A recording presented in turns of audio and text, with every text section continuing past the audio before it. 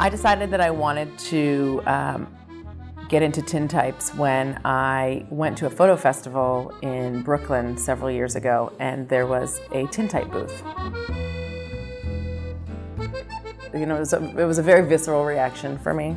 I just couldn't believe it. I was holding a piece of metal that had my likeness on it in silver. I walked away from there and said to myself, I'm going to learn how to do this.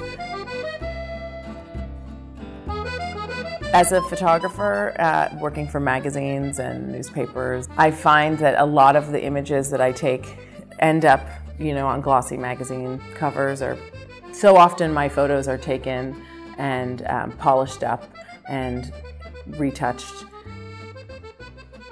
When you're using a tintype, that's just not possible. There's a raw nature to them. They're very honest, and I really gravitated towards that.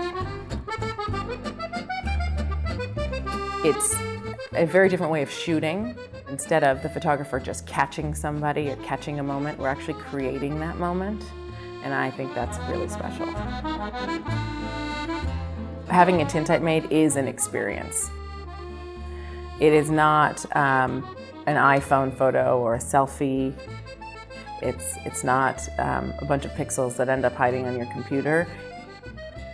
It's essentially the opposite of digital to me. You can't get more real than the tintype.